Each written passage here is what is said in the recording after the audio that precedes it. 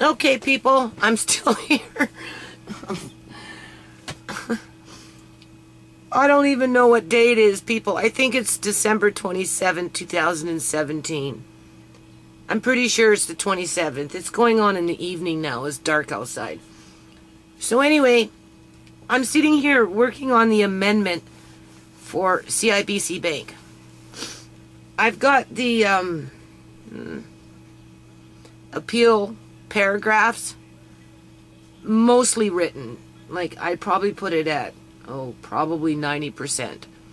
And I give myself another 10% at some point, assuming that I don't run out of time, to go back into these acts and to pinpoint a few other things. Like, for example, I know for a fact, I just don't know what act it's in, people. I can't remember because I've read so many of them. But I know for a fact there's one or two acts anyway, one for sure. More than likely two, because they cross-reference each other, right? Where it specifically says that the care facility is not supposed to hand over the patients to strangers, basically, in a nutshell. And that's basically what Fraser Health did. They handed John over to strangers because John would not have been able to walk out of there by himself. Plain and simple, people. That's why he had us, right? That's why he stuck around me all these years, people. Right? So, anyway, I'm hoping to find that because that directly falls under the duty of care. The duty of care is not to release the patient to strangers. Now, whether I find that or not, in between now and the next 5-6 days, because I lose 2 days, because the 7th falls on a Sunday, and I only have 30 days to put my application in for an appeal. So I lose 2 days, people. So I gotta go out by Wednesday or Thursday in January, the first week of January, and file this stuff. So what I'm doing is I'm working on the amendment for CIBC Bank, because I want to get that done with too. And being that when I did the first amendment, I didn't touch the, I feel so much like crying, people. You just can't imagine. I didn't alter the legal basis or the relief sought because I don't know how to write them. Any more than I knew how to write the statement of facts. But in this case, I am attempting to write the amendments through all 3 sections because I don't want, they're going to do the same thing that Fraser Health is going to do anyway, right? Or what Fraser Health has been doing. But I don't want them telling the court as the excuse to throw it out that, I didn't completely amend it. So I'm now making the effort to completely amend it. Although as I'm amending it, I know I'm not amending it correctly in the terms of the legal basis for sure and the relief sought. And that's the point of this video, is because right now where I'm at is I'm under the section of the Criminal Code of Canada. And I think, people, why we have such a lawless society in terms of all this white criminal activity, white collar criminal activity that goes on in our society as a general rule, because it's prolific.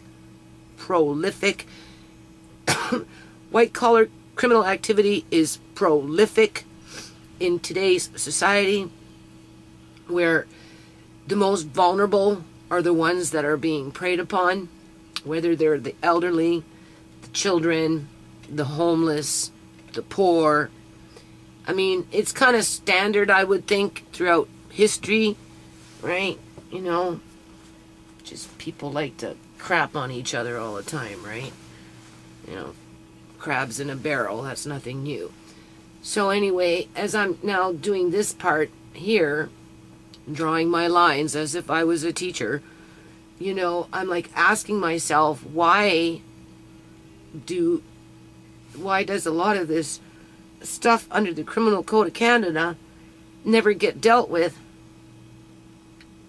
from a white-collar criminal perspective? And a lot of people will tell you that that book is obsolete now, in terms of our courts tend to favor case law, which I'm starting to understand are these court cases that lawyers inject into court cases to prove their point, which isn't necessarily effective, especially if it's being used as a smear campaign, as in my case. Or they rely on provincial laws and statutes and that type of stuff. Not so much criminal law, because criminal law comes from the police. But because the police don't involve themselves with the trafficking of elderly people on a political sense, right? In terms of calling out the corruption within our union sector, regardless of the ministry of where that corruption is coming from, because there's different ministries, right? In terms of the union sector that are employed by the provincial government. You're not going to get too many charges under the Criminal Code of Canada, because normally it's the police. So, like the last time when the social workers came to my house with those 2 screws in the rail, and all of a sudden my whole house was falling down, right, because of that, and it weren't for them to come and investigate the 2 screws in the rail. Prior to that, you know, when the cops were here because of, you know, what the city was doing, and everybody was in panic mode, and, you know, my youngest daughter's brother came by and started hauling shit out to the, you know, to the alley and driveway, and I'm like, no, don't do that, you can't do that, you know, you got to stop doing that, because if you don't stop doing that, for sure the city's going to charge my landlord all this money. You know, we just moved it over here, and now you're moving it over there. If you don't stop, I'm calling the cops. I ended up calling the cops to get them to stop. Right? You know, I did. I asked the cop. I said, you know, why does the city seem to have so much authority over telling people how to live their lives in terms of what they can do in their yards when it comes to building things, or having toys, or, you know, having building material in the yard to make things, or anything. Anything. They don't want flat grass, right? So there's, you know, there's just, it's just an attack on the yard to push out the tenants, or to get the homeowner to go bankrupt and sell the house, or whatever the motive is. Because it's more than just having flat grass, people. Let's be honest about it, okay? What do you call it? I asked the cop, I said, why? You know, why is it that the city seems to have so much power compared to the police? Because, you know, when you look at it, the police don't seem to have that much power compared to the city. And he said, yeah, the city has more power than the police outside of the Criminal Code of Canada. That's what they deal with, is the Criminal Code of Canada. That's what the police deal with. But yet, the people who are committing white-collar criminal activity are not going to jail. If anything, our policing departments are enabling the activity to carry on based on that police protect money. You know, like they blew off Uncle John. Oh, well, you know, he just didn't love you after 23 years, and, you know, he left you on his own accord. That's what he told basically my son. You don't know, you know, or social workers doing social workers' jobs. You know, that's what the social worker does. Just send off people into the abyss, and so that you never get to see your loved ones again, because that's what social workers do. And therefore, it's not the cop's responsibility to investigate, because there were no crimes committed under the Criminal Code of Canada, in his opinion. And the only advice that he had to give my son at that time, when my son went to the care facility to get the employee ID numbers so that we could try and file a lawsuit for the crimes that were committed within that facility. The only advice that the cop gave was to get a lawyer, knowing that there are no lawyers that are going to step up to the plate to deal with this, because it's a money train, people. You know, they already got themselves booked over here and booked over there and booked over there, right? They don't want to rock no boats, take on human rights issues, right? Especially if it's going to affect their paychecks or get the Bar Association pissed off at them, right? Because, you know, you're rocking boats and disrupting the status quo. So nothing changes. It's business as usual. Unless, of course, you find someone like me that's just kind of going in blind on their instincts,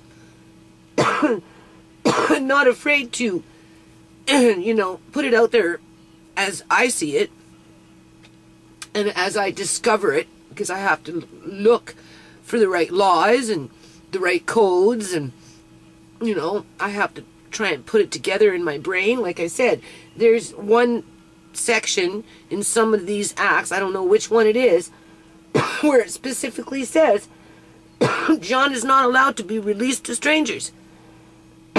And being that his extended family in Victoria spent no time with him outside of once a year for maybe 20 minutes at his mother's birthday party in passing, once a year for a day, that's less than an acquaintance. That would be like me ending up like Uncle John. I inherit all his money, you know, it gets out through the grapevine, and then all of a sudden my long lost cousins start showing up and want to be family and take me over and start accusing my kids of abusing me, but they're the cousins and they're the ones that have the history with me, and, you know, cut a deal with the social workers, right? Pay off the cops, right? Or whatever, pay off somebody to haul my ass out of there and steal my money after they drug me up, make it so I lose my memory, so I don't even remember that I have kids anymore, people. Well, my kids are going crazy trying to get me back. Right? This is the stuff that's going on. And it falls under the Criminal Code of Canada. And because the Criminal Code of Canada is an obsolete book, right, where the cops are the only ones who can actually use that book to the extent of how and why that book was written, most people don't even look at it. They don't even think that it, you know, they in the back of their mind, hold on a minute. Okay, it's just hot and dusty in here. My vents have never been cleaned in this house, people, since I've moved in. I don't even think they were clean when I moved in. Every now and then I take a vacuum and I try and stick a hose down there and do the best that I can, but it's just one of those things that my landlady won't fix, right? In terms of, like, if I want it done, I have to do it for myself. And because I don't have any extra, I'm on a bare bone budget here, right? I never get to do these things, and I don't, we wanted to have the chimney done. That's not getting done. So anyway, besides that point, so I don't know what I was saying, other than, cops, they use it for the street crime, that they chase the bad guy down the street, which is usually the petty thieves, the petty addicts, the petty drug dealers, nothing major. Like I said, it's nothing major, people. You hear of a major drug bust under the Substance Abuse Act, right? Or whatever, once every 5 years. That's it. And you don't hear of anything, really. You hear of just them going after the poorest of the poor. And that's how they use the Criminal Code of Canada. But probably, out of a percentage of 100% in terms of who reads the Criminal Code of Canada, right? for just, you know, general knowledge in the event of something bad should happen to you. Most people don't. Like, I'd probably put it at 99.9% of the population does not read the Criminal Code of Canada. Or at least a good 95% don't read it. Because it's an obsolete book. Right? They'll go to the Charter Rights of, you know, freedom of charter rights and that type of thing. You know, freedom of whatever it is. Oh, this is not working. Before they'll go to the Criminal Code of Canada. So, because I'm getting sick, people. This is what's happening here. I'm getting sick. Like, you don't know. I go to sleep. And I'm like, I'm so sore in the morning. And my ears are ringing. And my jaw's like clackling. And I probably have some sort of infection in my body. And I just don't know it, right? Or I probably do know it, but as if I have time to go to the doctor and go get a blood test. And if it has anything to do with my teeth, well, you know, nothing's been done with that because, like I said, when they, you know, before they took Uncle John, we had booked in for 2015 for everybody to get their teeth done. It's now going on 2018. So I've been living with this for 3 years. It's just getting progressively worse.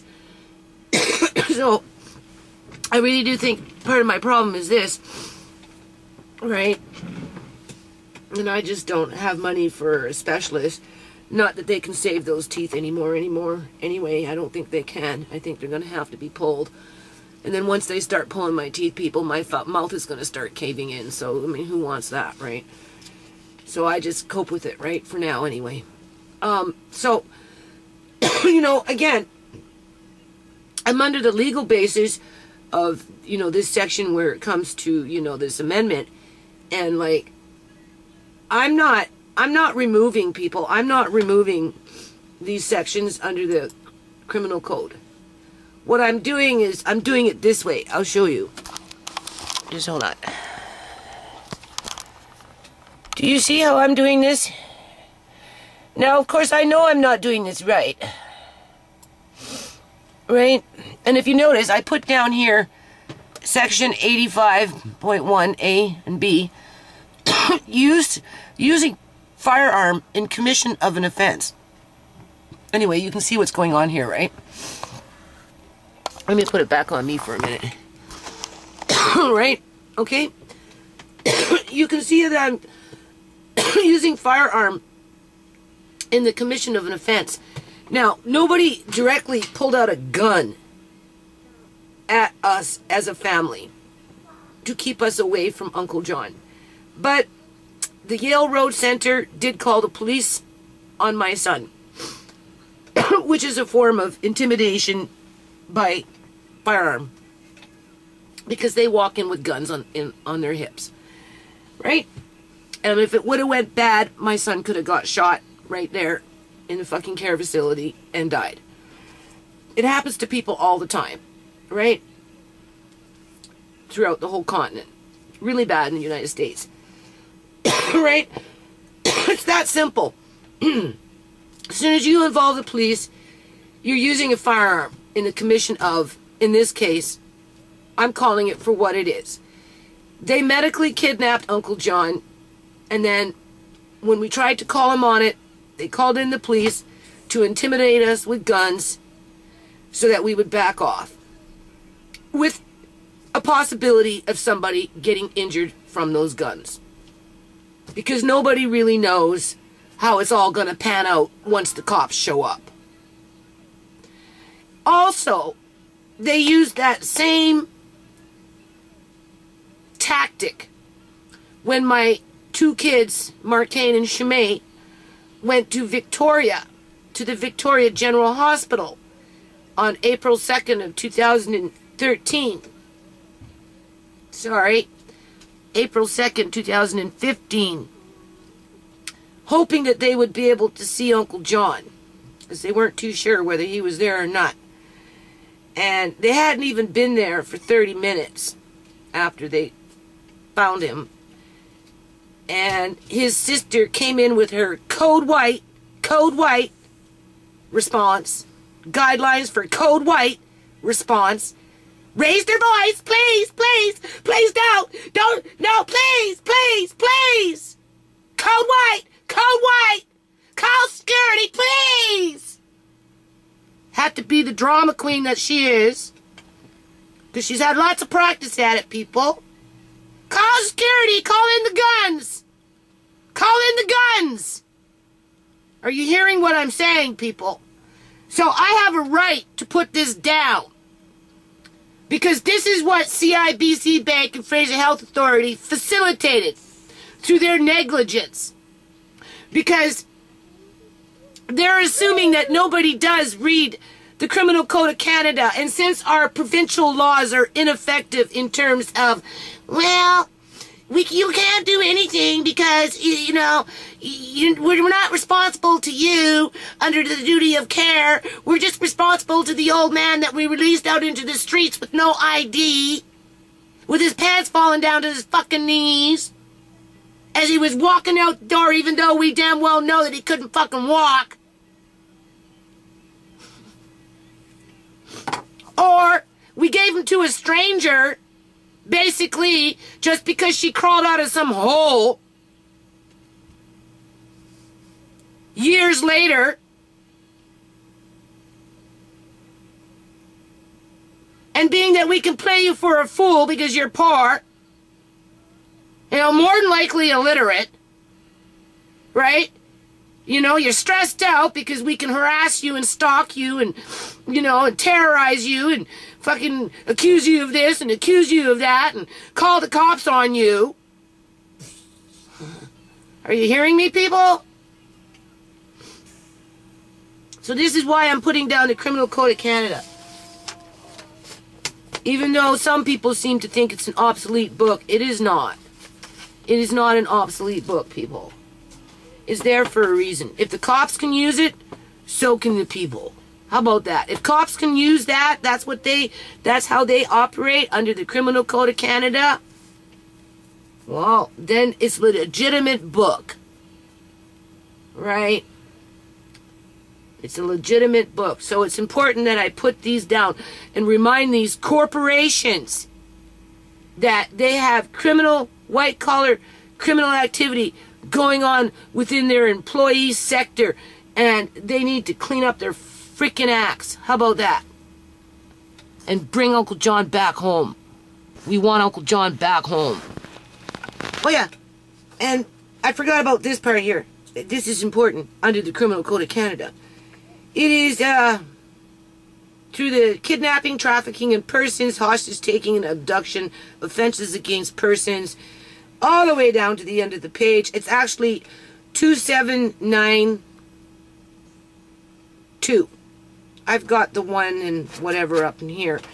But everyone who, without lawful authority, confines,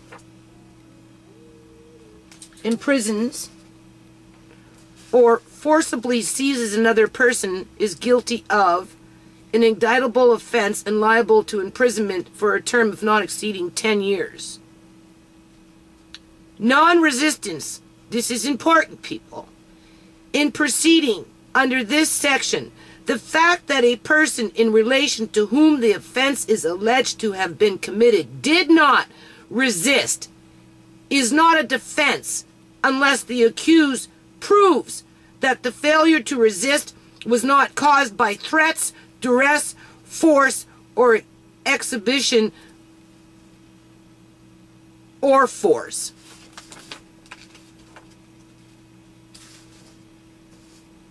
Both of those corporations have to prove that.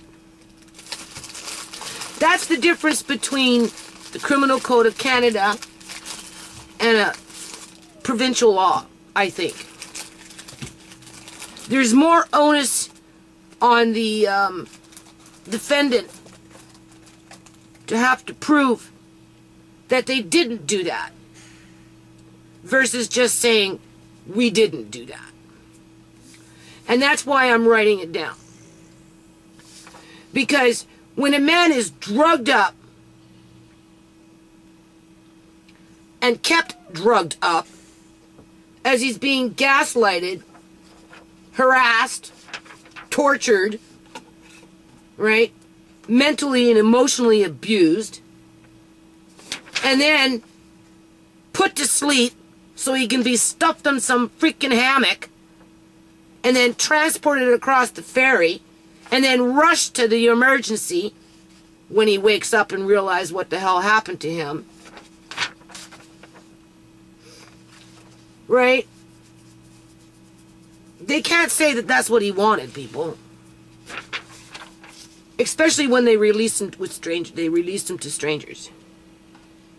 Right? Under their mandate, they released him to a stranger, basically. A hag of a stranger. With her hag bags. Seriously, people, I really do believe they took him out of there in a hammock. I wish I would have had the nerve to go look. I should have, but I had Andre with me, people. I couldn't be a drama queen. Right? Because if he would have been in that hammock, and I seen that, oh, I don't know what would have happened.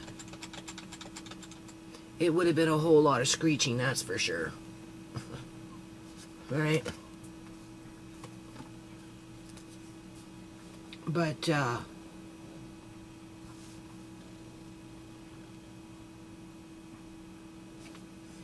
I do believe that's how they hauled his ass out of there. All sleepy, doped up in that hammock. Put him in their little minivan.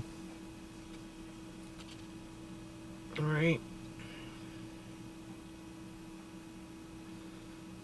That's why they had to rush him to emergency.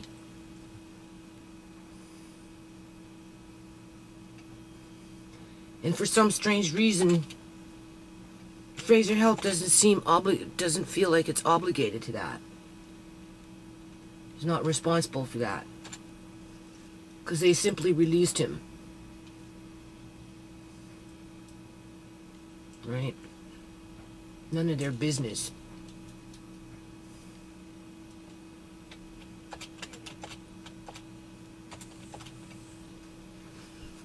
Hostage taking. Withholding or destroying documents. Material benefit. Extortion. Robbery. Forcible confinement. Kidnapping. Non-resistance. Duty of persons to provide the necessities. Duty of person undertaking acts dangerous to life. Duty of persons undertaking acts dangerous to life. Duty of persons directing work. Criminal negligence. Causing bodily harm by criminal negligence. You're not going to find those kind of laws, people, in these provincial acts. And if you are, they're very, very, very, very, very, very watered down. Traps likely to cause bodily harm. But of course, we've got withholding or destroying documents. And they were already doing that with the bank. They were doing that with mail fraud. Right? They weren't giving John and myself his medical files upon the request of John and myself. So they were withholding. They were destroying.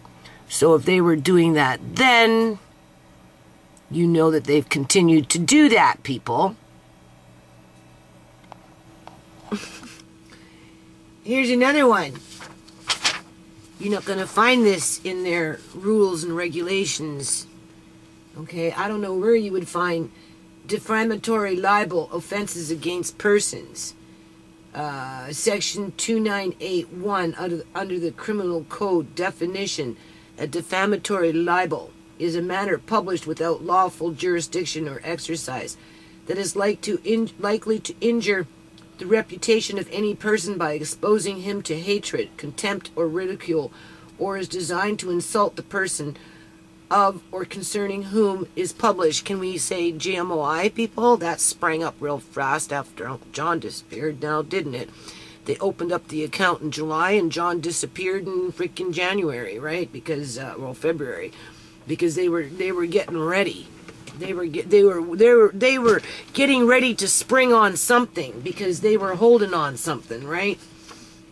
Mode of expression: a defamatory libel may be expressed directly by insinuations or irony.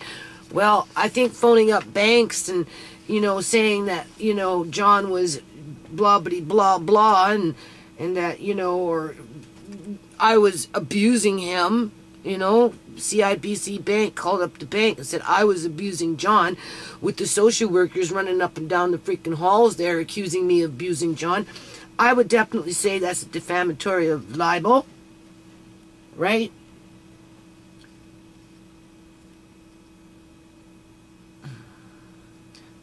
Punishment of libel known to be false.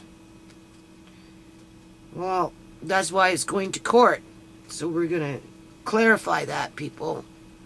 Right? I'm not going to have that freaking Duncan cloud hanging over my head for the umpteen years while they spit on John's grave. I can tell you that right now. That ain't going to happen. Or any healthcare worker or bank employee. Right? Like I said, every time I went to the bank after Uncle John went missing within that first year, asking for, you know, information in regards to who this other person was that was supposedly be in dispute with me in terms of power of attorney, but they wouldn't give me anything freaking official to confirm what they were saying other than, you're being accused of elderly abuse, so therefore we can't tell you nothing. Go get a lawyer.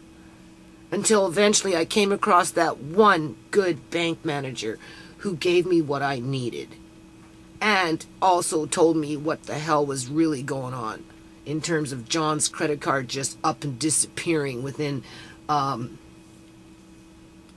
6 months of him being forcibly taken. Here's another one. Quiet. That you're not going to find in these provincial laws, people. 319.1, public incitement of hatred. Everyone who by communicating statements in any public place incites hatred against any identifiable group where such incitement is likely to lead to a breach of peace is guilty of an indictable offense that is liable to imprisonment for a term not exceeding 2 years. Willful promotion of hatred. 2. And there's also a B, an offense punishable on summary conviction. Everyone who, this is willful promotion of hatred. Okay, because this is what these people did. People, they in public place, incited hatred towards myself and my family, right? To breach the peace, right? Again, my son had the police called on him, right? Because, you know, they didn't want to be responsible to what they did. My kids had the security called on them in a public hospital, right? As Eleanor's like, please, please, please, call security, please. To make it sound like she's being attacked or something stupid like that. Please!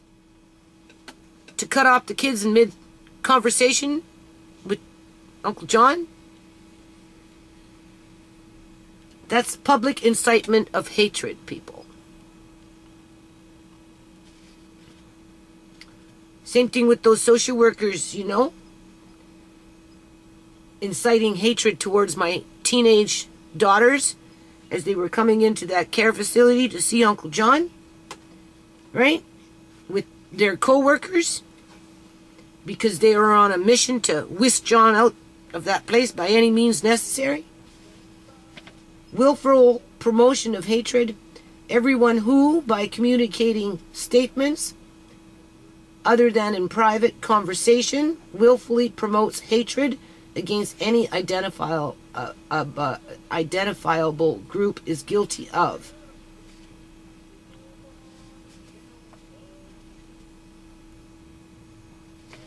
And then it goes on to say, no, this is number 3 out of that one section there. No person shall be convicted of an offense under subsection 2.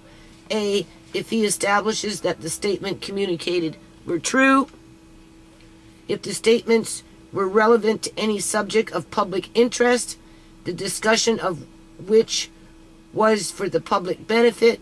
Does it make it a public benefit to accuse me of elderly abuse, people, so that when I go out and I try and work on my nonprofit, I look like a criminal, basically, in the eyes of the banking system, you know, in the eyes of the healthcare system, being that my files have been flagged in both corporations, just by the very nature of the way I be treated when I go into those institutions.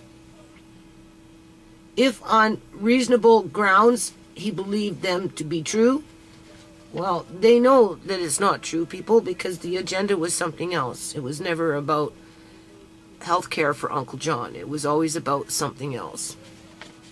If in good faith he intended to point out for the purpose of removal matters producing or intending to produce feelings of hatred towards an identifiable group in Canada. Well, when you're attacking a whole family, in essence, that's what these people have done. That's why I drew on that as well as genocide, because it puts a form of genocide onto the family. Because, you know, with the gang stalking and, you know, the flagging of files and just the whole 9 yards, people, just the whole 9 yards. But these types of things you're not going to find in our provincial laws. And most people, like I said, do not read the Criminal Code of Canada. And therefore, because of that, that's why this kind of stuff goes on. Because nobody challenges it. That's why, people, nobody challenges it. That's why we have 10,000 people that are being illegally detained within some sort of healthcare institution against their will in the province of British Columbia, Canada, with old people disappearing and trying to run away from the healthcare system just so that they don't get shock therapy, as they're telling people that I want to be with this family, not that family, just like Uncle John told those social workers. He wanted to be with us, this family, not those people that he disappeared to somewhere along the way. Somewhere. He's somewhere, people. I don't know where he is, but he's somewhere. Okay, so I'm going to end it on this one here. I'm still working on this. I still have a long way to go. Because you have to remember, people, what I did is I typed it out. You see, that's what I did. I took each section and then I typed it out. I was trying to make it easy for the judge to read so that you didn't have to keep going to the book. That's what I was thinking at the time. But whatever. Make it easy on myself too, right? But besides that point, so I listed down breaking and entering rights of property. 348.1. Breaking and entering with intent, committing offense or breaking out. And it says here under E, there's A, breaks and enters a place with intent to commit an indictable offense therein. B, breaks and enters a place and commits an indictable offense therein. Or E is guilty. E, if the offense is committed in relation to a place other than a dwelling house of an indictable offense and liable to imprisonment for a term not exceeding 10 years, or of an offense punishable on summary conviction. They broke into his bank account, people. Okay? That's what they did. That is why I listed that down. You're only going to find that, people, under the Criminal Code of Canada. You are not going to find that anywhere in all these acts, regulations, rules, because all those acts and regulations give permission for people to take over people's assets. There's nothing in there that protects the people from other people from going in and, you know, hooking up with the public guardian and trustee because, you know, somebody doesn't like so-and-so, so they go and they file a report and they make an application to form a committee, and, you know, in the meantime, you know, they're you know, being all buddy-buddy with the workers in the care facility and, you know, saying, yeah, no, just give them some more drugs, you know, just keep them quiet and, you know, let this all pan itself out and it won't be long before we get his money. And he won't even know what hit him, people. They don't talk about it as if it's being theft. No, they talk about it as if it's being protecting the old people. Right? Once they get old, they're not allowed to live in their houses anymore. So they have to go somewhere. Right? They're not allowed to manage their own affairs anymore. So somebody has to take over their assets. They're not allowed to be with their loved ones anymore. So they're removed from their family members, right? The ones that they love. They're not allowed to see them anymore. That's happening to lots and lots of people. So anyway, I'm not afraid to say it, people. John's bank account was robbed. And one last thing, for anyone to sit up there and say that I'm being vindictive or vexatious or whatever the hell it is that they want to accuse me of on top of everything else that they accuse me of, trust me, people, I've got better things in my life to do than to be sitting here doing this, okay? I don't get to sew. I don't get to work on the nonprofit. Everything that does with the trademark name is going down the freaking tubes because I don't get no time to spend no time with it. Not only that, but I've been slandered in the public eye, right? Unless, of course, I wanted to, you know, keep their dirty secret to myself and just act like Uncle John never existed and told my kids to never mention his name again in all the years that they're, you know, left to live on this planet. Like, that's bullshit, people. Total bloody bullshit. So, you know, like, again, I'm not doing this for the simple fact is it brings me pleasure, because it does not bring me pleasure, people. There's nothing pleasurable about this, okay? It's grueling, it's hard work, right? It you know, it puts me at risk to be targeted even more, right? But then on the other hand, if you don't stand up to tyranny within your union sector, your government union sector, the stuff that's going on within these laws that is making it so that people just can come in and ruin your life time after time after time, so they can prop up their middle-class lifestyles, or in some cases, rich lifestyles, depending on how much they can get from somebody else, right? It's nothing will ever get better. It'll just get worse. That's all. That's all. It's going to get worse, because this Criminal Code of Canada, like I said, is nearly an obsolete book, because even the police don't use it. Really, the police should be doing this. This is what the police should be doing. Right? And in my notice of claim, I've got it there. I've asked for this to go into a court for criminal charges. I want criminal charges on somebody within this network of colluded group of criminal, white-collar criminal individuals that do this stuff on a regular basis, to go to jail. Seriously. And people, whatever you do, don't think that this stuff is in terms of workers, healthcare workers and that type of thing, not trying to injure their patients. There was a nurse up in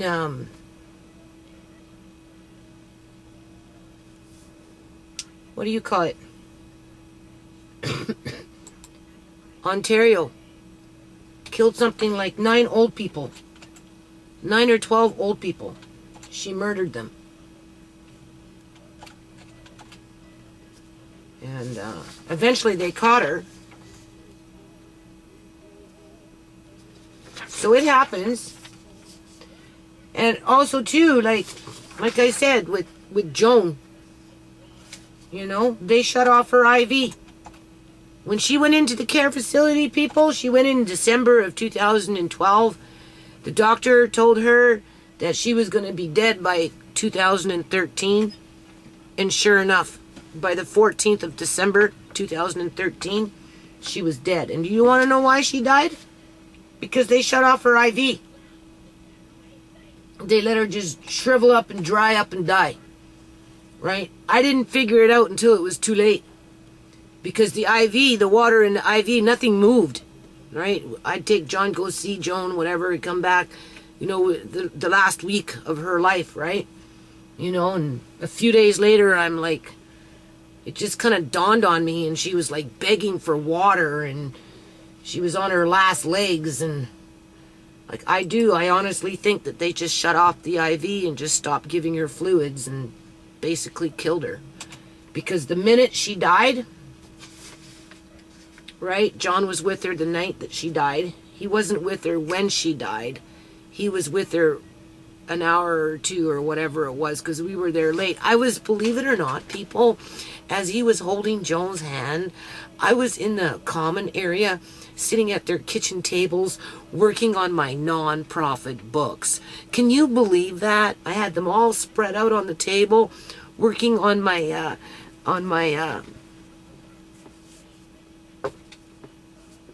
bank statements and just doing the, you know, doing year-end whatever.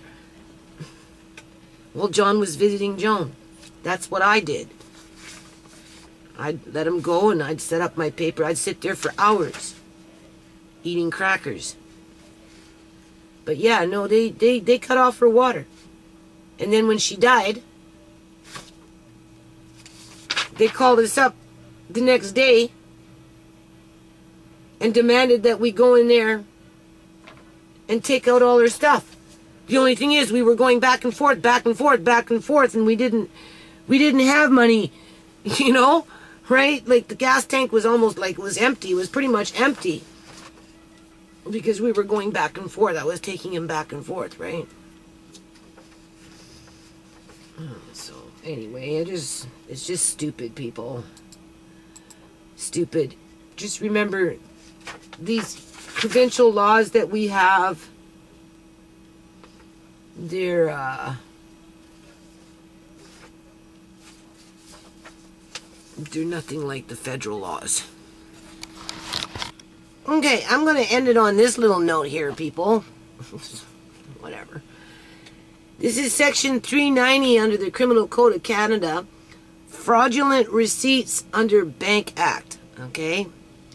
Everyone is guilty of an indictable offense and liable to imprisonment for a term not exceeding 2 years, who willfully, after giving to another person, or obtaining and endorsing or assigning to another person, any receipt, certificate, or acknowledgement for anything that may be used for the purpose mentioned in the Bank Act, without the consent in writing of the holder or endorsed, or the production and delivery of a receipt, certificate, or acknowledgement, alienates or parts with or does not deliver to the holder or owner the property mentioned in the receipt, certificate, or acknowledgement.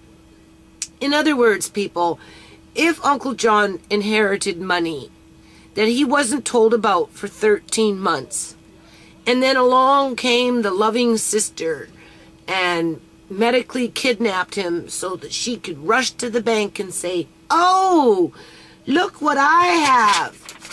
Look what I have. Let's take care of his business matters, but before that happens, lock that bitch out over there," right? And, you know, because she's been abusing John for the last 35 years of his life, And we got to make sure that that doesn't happen anymore. So, you know, here, I'm his power of attorney now. I made sure of that. Don't you worry. And, you know, she's not going anywhere in life because nobody likes her now because, you know, she's been dubbed an elderly abuser, right? And, you know, her family's falling apart. And when it's not falling apart, you know, don't worry. I've got my little crew on the side stalking her and stalking her family so that the family falls apart so that, you know, we can do good business with each other. And, you know, don't worry about John. I've got John under control. You know, he's nice and comfy in his diaper.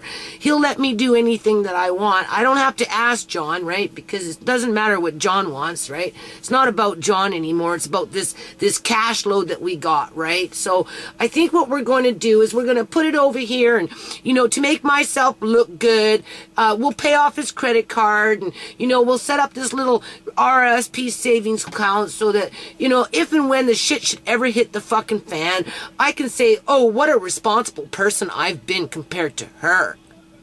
I mean, what has she accomplished? Well, let me tell you something. What I accomplished was I looked after his wife for 5 years. 4 of those years in my house.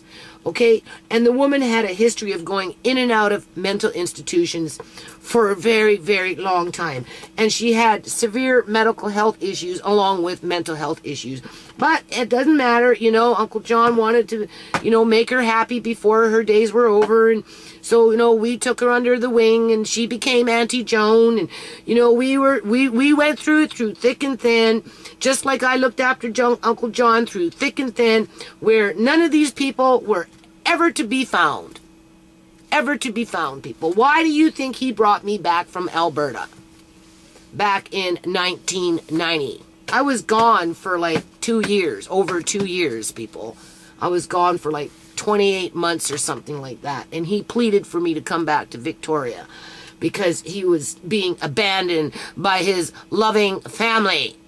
They left him to wallow in a filthy apartment that nothing moved except the dust in that thing for 25 years as his adopted daughter abused him by ignoring him and mistreating him and not helping him with nothing, whereas Joan refused to even wipe down the counter, never mind vacuum, and it just got too hard for John.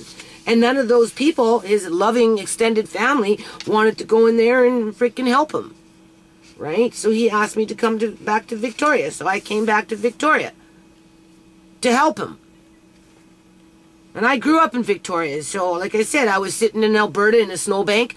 And, you know, he offered to bring me back. And so I went back. But that's the truth of the matter, people. So for all this hoopla, how she rescued John, paid off his bills. Yeah, I'd like to know how the hell she paid off his bills. Because whatever she did, he's not aware of it, people. She made sure of that. Because if he was aware of it, he'd be with us. Aware of his family. The ones that he helped to raise, the children. Right?